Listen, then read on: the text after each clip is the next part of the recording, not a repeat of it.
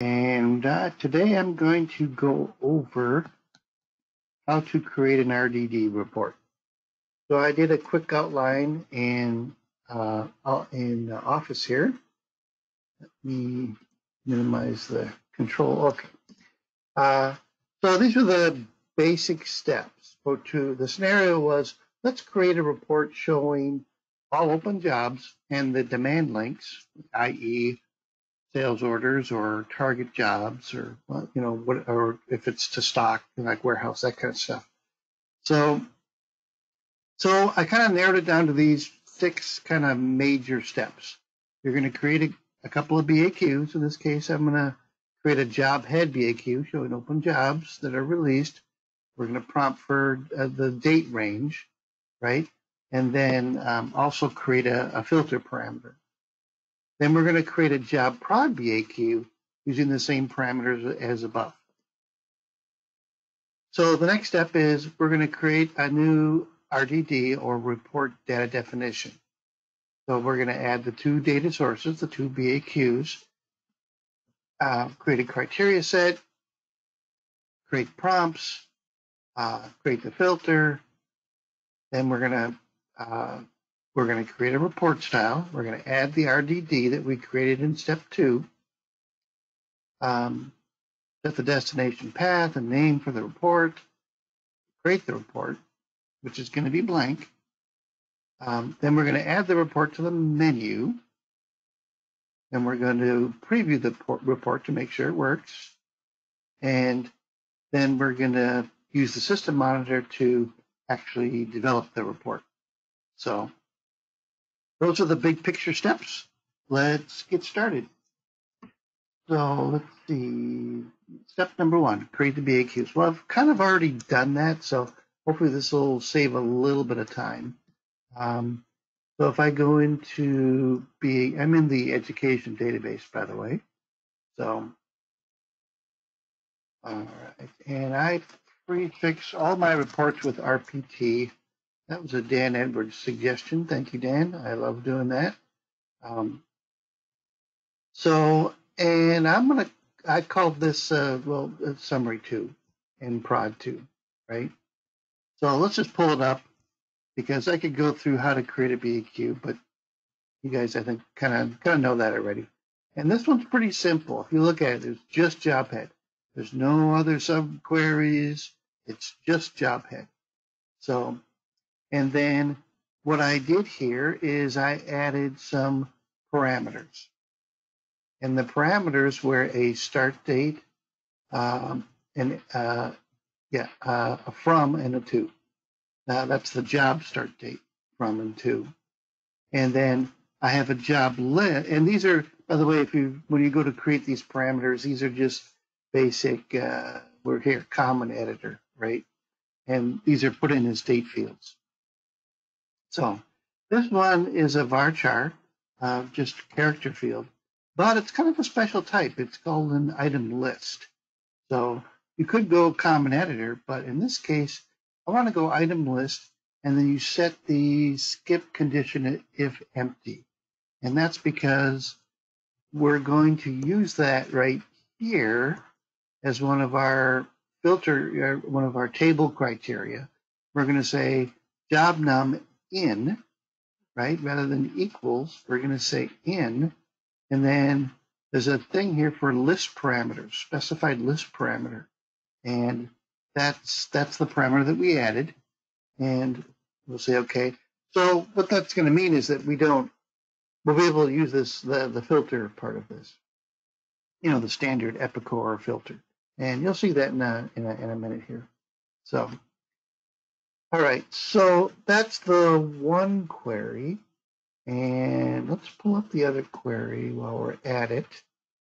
I hold down the Shift key and press or click on the business query. I can bring up another instance, so I can have 2 of these open at once.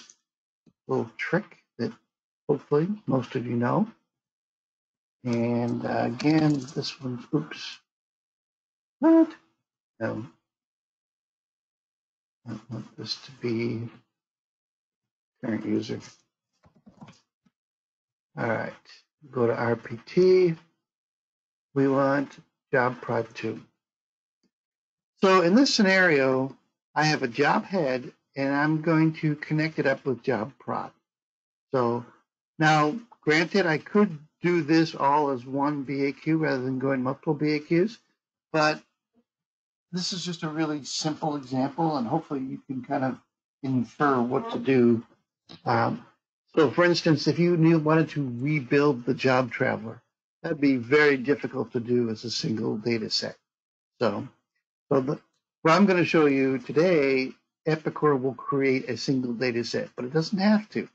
And I'll show you that in a few minutes here. So for now, we're just going to say, okay, job prod it's going to end up getting the same job number as our job head table, because we're going to set up a relationship. And then what I included here were company job number, customer if there is one, order num if there is one, target job num if there is one, or like warehouse code if it's a right. So so yeah. So now, like I said, I won't do it today, but normally I would not join these two together, because then you end up with a bunch of extra records, right? If let's say you're trying to do a job traveler and you pick up one particular job number and it has multiple sales orders that are part of the demand source, well, you're going to get multiple records. You might get 6, 10 records, I don't know, whatever.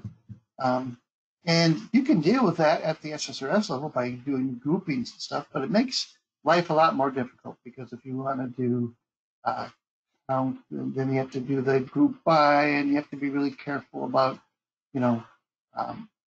not getting too much information. Plus, things kind of expand on you. I mean, if you think about it, you get one job number with, let's say, 6 sales orders tied to it. That's okay. That's going to be 6 records, and each of those 6 records is going to have how many ASMs, job ASMs, and each of those ASMs is going to have how many job offers.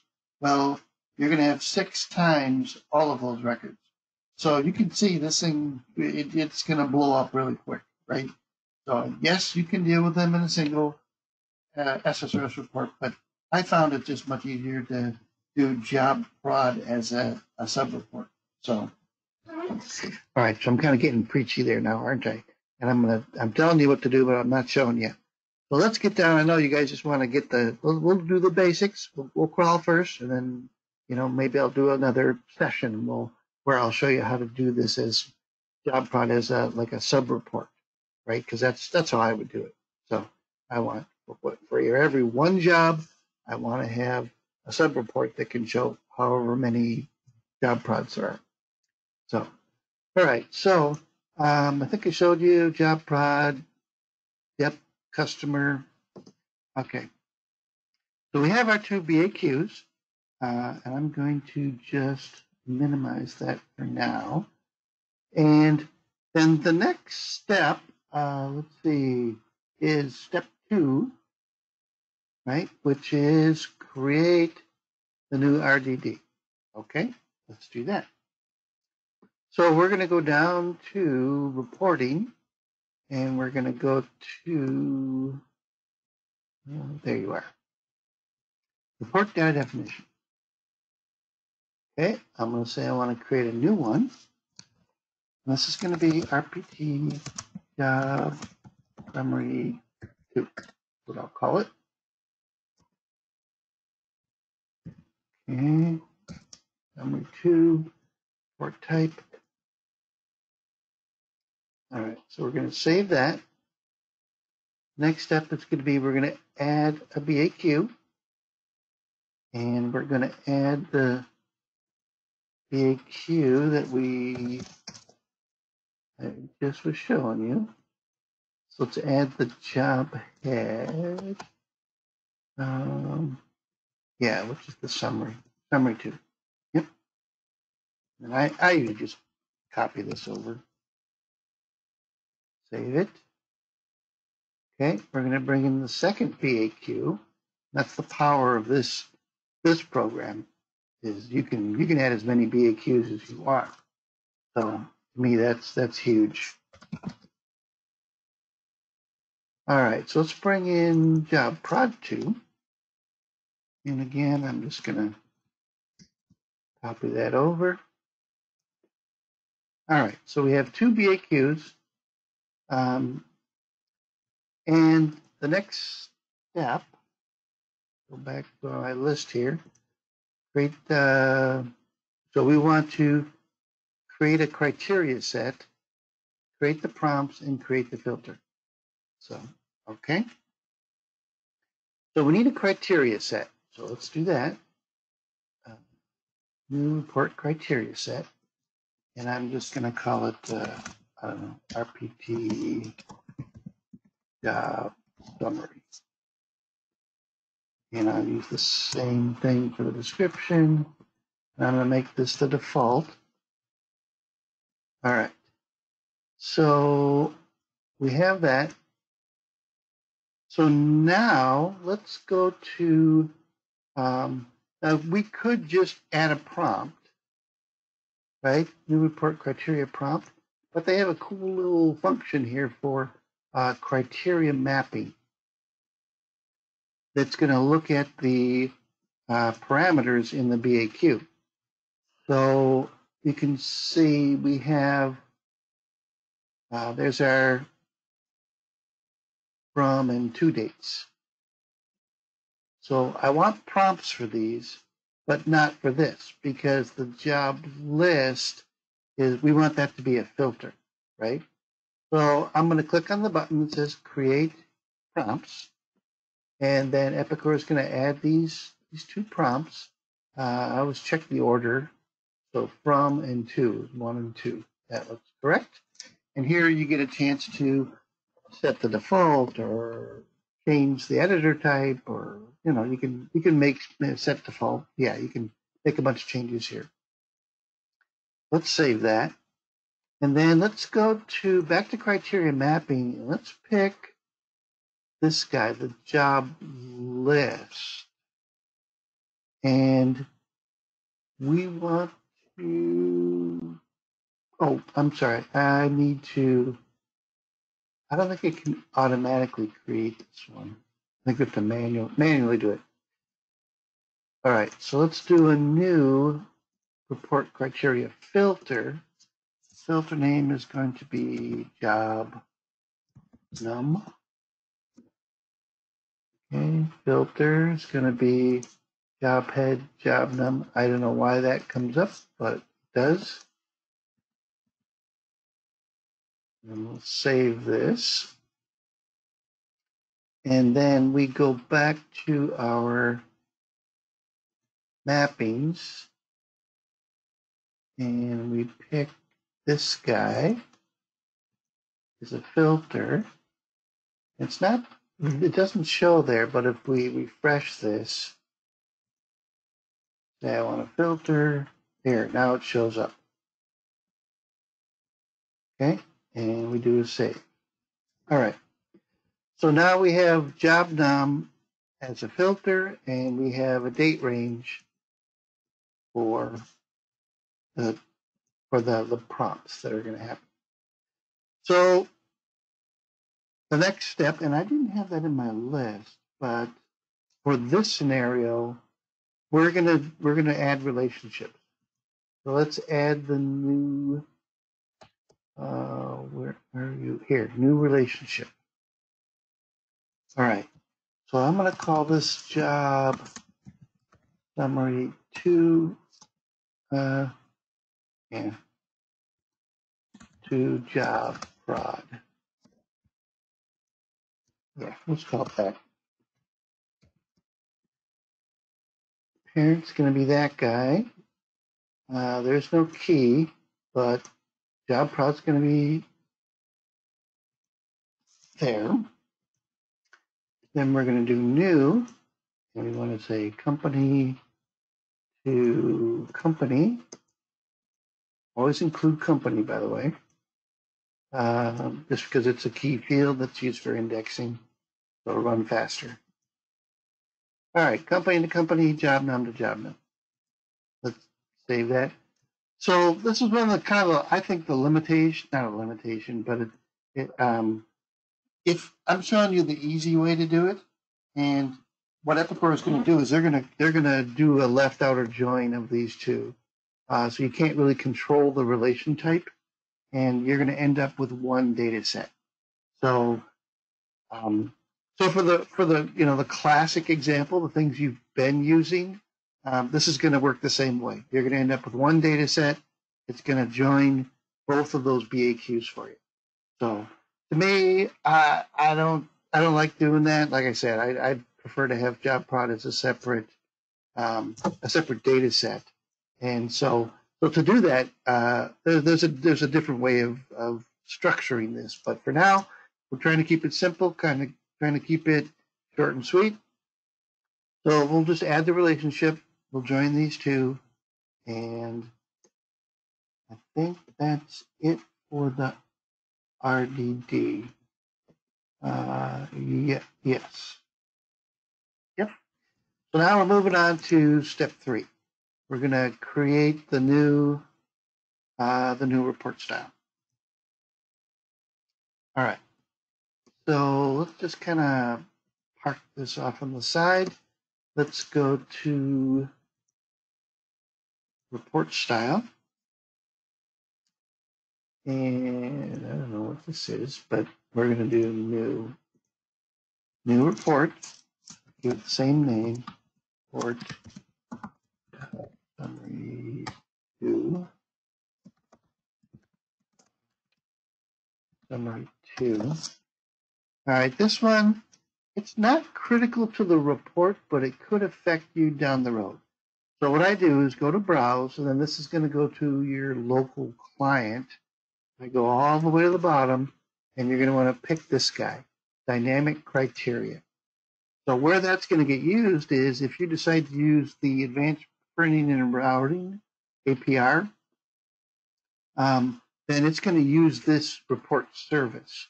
So you're not required to put it in. You could leave it blank, but down the road, if you try to do, let's say that you want this report to be run on a schedule, then of course it won't work. You'll have to come back and add this. So may as well just do it now. It's not that big of a deal. Like I said, go to browse, go to the bottom of the list, and it's this guy, dynamic criteria. So for a while there, I used to call these dynamic criteria reports because that's the service that gets used. But I think the more common phrase I see for this type of report is an RDD report. So I'll call it that just to be consistent with the I guess what the slang that people are using. So all right, so we have our report style created, but now we need to add a report style. And we're going to call this, I'll call it the same thing. Summary 2. All right. I always change this to a SQL. Here's the data definition, which is actually already there and correct. Report location is going to be reports, custom reports, then RPT job summary 2. You want to set the output location to database and then save it. And if the report criteria bar doesn't show, then just hit refresh and it should show up. And then here's our, remember when we were in the report criteria, when we were in the data definition, we set up a report criteria, we gave it a name. That's where that's where this name is coming from.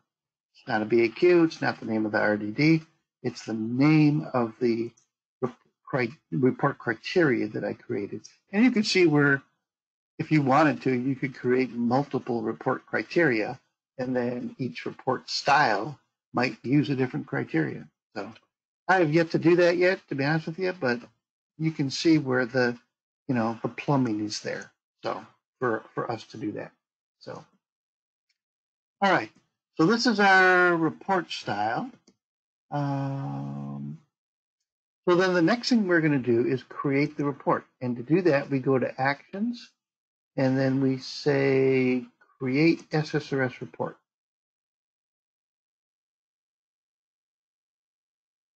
And then what's going to happen in the background is Epicor is going to add the blank SSRS template to the server and associate it with this name. As a matter of fact, we'll see in just a minute here when it's done. This will update this report location. Come on, Epicor.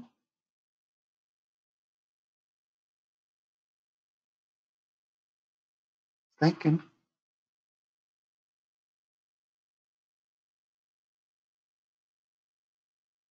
Come on.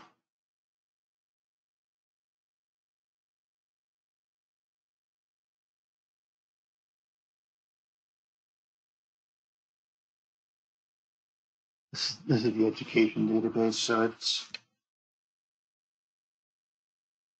I don't think it gets much for resources. That's okay. I'll take a little sip of coffee here.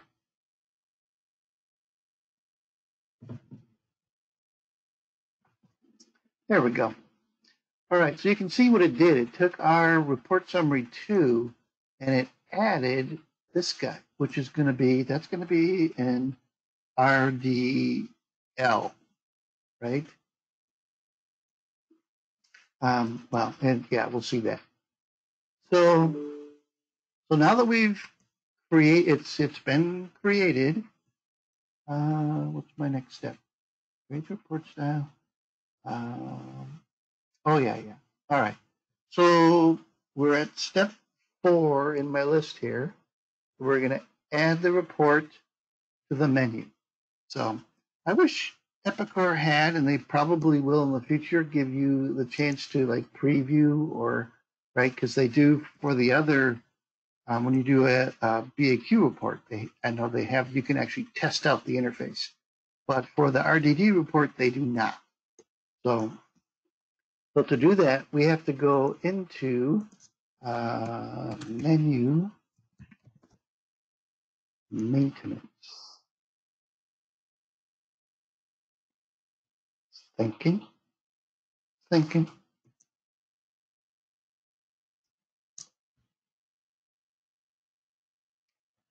clicked twice. It's like pushing the elevator button more than once, right? Doesn't make the elevator come any faster, but it feels better. It's cathartic. All right, so here we are at, let's see, I'm going to put this into reports. I think I had one in him from before. Yeah, that one. I made him a 2000, so, or 20. Did I? Yeah. 19, all right. So we'll make this one 2020. All right. So I'm gonna do a new menu. And we're gonna start it. The job. 2. Yeah, that'll work. Summary. Just yeah, good enough. I believe I had the BAQs for all companies, I think. And we'll make this 2020. All right, so here's the trick. You need to go down to, in this list, there's just report. And see the service that's being used? Dynamic criteria report. Now we're going to go look at reports, and unfortunately there's a bunch there, but if you use a prefix like I'm doing with RPT, again, thank you, Dan Edwards, we can find ours pretty quick. RPT job summary 2. And we're going to save it. And this is where things get kind of ugly. And when I say ugly, I mean you can't really just go into it. You need to go out of Epicor and come back in to get the menu to refresh. I don't know unless somebody has a trick about doing that. I don't know what that trick is, but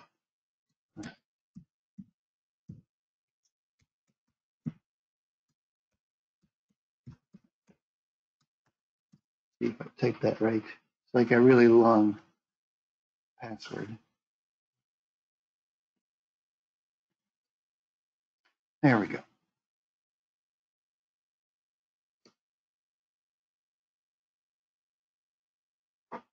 Thinking. All right, so if we go into job management reports, there's our job summary 2. And this is kind of our first chance to try out the interface. So I happen to know that the data we want is all in 2020. So I'm going to just say Z1 2020.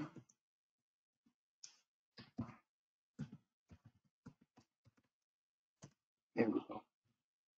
So, and just for those that are curious, here's the job filter, right? Where you can go in and you can say, here's the jobs I want, and you can pick multiple jobs or one job. So I'm not going to do that. I'm just going to leave it, run it wide open like this. And if we preview it, give that a try.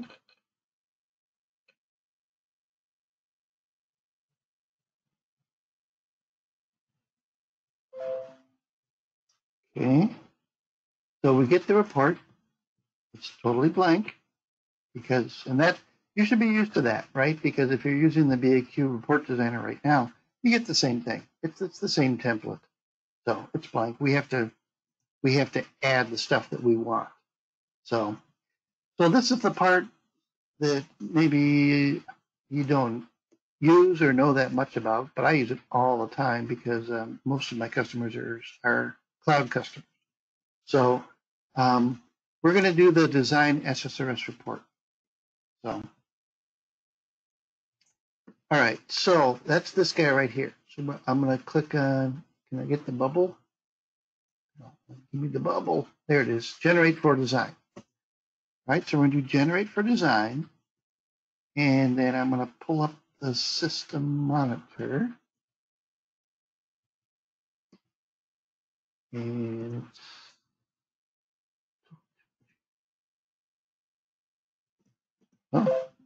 oh, there it is. Okay, there's the confirmation. Let's refresh this list. There we go. So you can always tell these, the ones that are where you do the generate for design, because the last action always shows us none. So then the next step is to go to actions. We want to design SSRS report. Okay, and what this is going to do, it's going to, well, I'll keep going here. And you're going to do a download. And then I'm going to go into education reports. And I'll just say, okay. Says, would you like to open the report definition for editing? Yes, I would.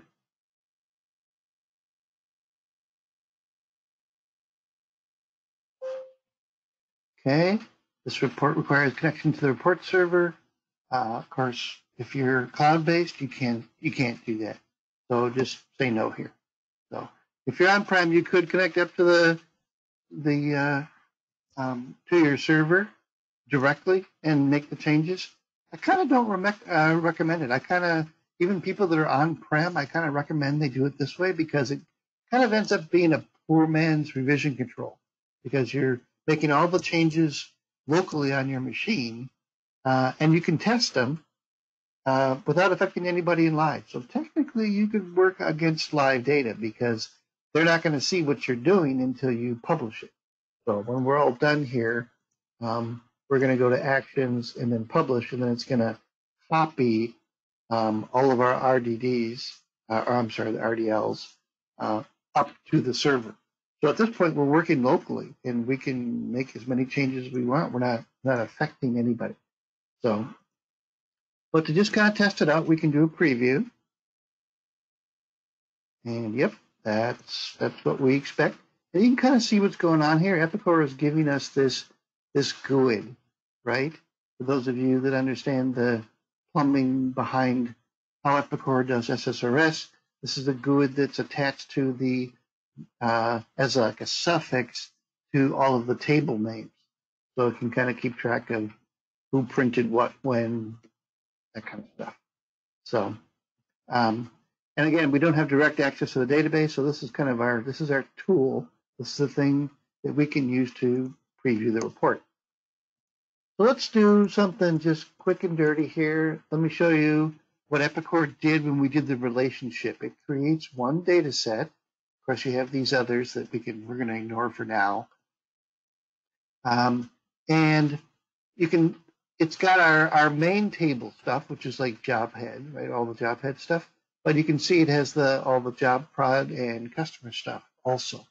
So it's really just one big, Epicor, well, if we go into this guy, you can see the select statement, right? And it's really just, yeah, what they've done is they're taking here from, let's create a little separation here. Yep. From, that's going to be a T1, then they're going to go left outer join. Yep, that's pretty much it. So, so Epicor is doing the join for you. Now, like I said, if I was doing this report, I would have a separate data set and I would do this as a sub report. But rather than doing a left outer join, if you do this as a separate data set, then you can choose what kind of join you're going to make, right? Now, the thing that kind of sucks is you have to put in all the field names by yourself. So that's kind of crappy. But for now, we're going to keep things simple. And so let's right click and do an insert. I'm going to go with the list element. And then for list, we're going to set the, pick the upper left corner there. And then over here in data set, we're going to pick, that's the data set I want to use. Okay. So, and again, I'm not going to spend a lot of time making this pretty, but let me just, you know what? I'm not even going to do that. Let's just delete I deleted the rectangle that was in there. So this is just a text box now. What that's going to do is I can bring these guys in, let's say job num, and they'll just be added. Part description. Let's jump over to test ID, customer name. Some are going to have this, some aren't. Let's say target job. I don't know. And then let's shrink this up. All right. So let's just pretend we spent hours and hours making this really pretty. So now we want to see, well, how's it look? Well, come over to this guy, go to Actions, Preview. And survey says, okay, yeah, we're getting data. It's not pretty, but we're getting data. What is that third? That needs some room, doesn't it? Oh, part number, that's why. Yeah, okay. That's okay. We'll give you a little room to breathe there. Cut down the number of trees we have to chop down. There we go. Yep. So you get the idea. I mean, from here, it's really formatting and putting on the lipstick, right? Cleaning things up and making sure dates are dates and numbers are numbers and all that happy stuff that I know you guys already know how to do. So, all right. So let's pretend we're done. I wouldn't be, because there's usually a bunch of extra stuff that has to go into this, but we're trying to make it short and sweet. All right, so I'm done with this, and so what I'm going to do is, do you want to save? Yes, I'll save my changes. Now I want to go to Actions, and I want to say Publish. It says Publishing will overwrite what's there, and you say yes, please. All right, so now we're done with this interface, and now we can retry this guy. Let's do the preview instead of the design. Okay, and there we go. There it is. Just that simple. So, so in some ways, this wasn't a real fair example because I generally would not do this as a single data set. I would do it as multiple data sets, and maybe when I have a little more time, another session, I'll show you how this can be done using different data sets without having Epicor join them for you. So, I mean, big picture, what I can tell you is, do I have that here? No. At the BAQ level, you basically, I include all of the parameters, and then I join all the parameters in the RDD. So that way they're not joined at the RDD level. They're actually run separately. You run a job head BAQ and you run a job prod BAQ, and they end up becoming completely different data sets. And then, so once I have those multiple data sets, what I do with them and SSRS is really up to me, right? I can join and I can make a left outer join and have all the things that Epicor does for me, or I can do subreports and just pass parameters saying only show me this job number, right? So for me, it makes subtotaling and doing counting groups, that kind of thing. It makes things much easier. So okay, that's pretty much all I have for you today. Like I said, it was kind of short and sweet, and I don't know. I guess if you guys have any questions or comments, please add those to the bottom of the list here. And yeah, good luck.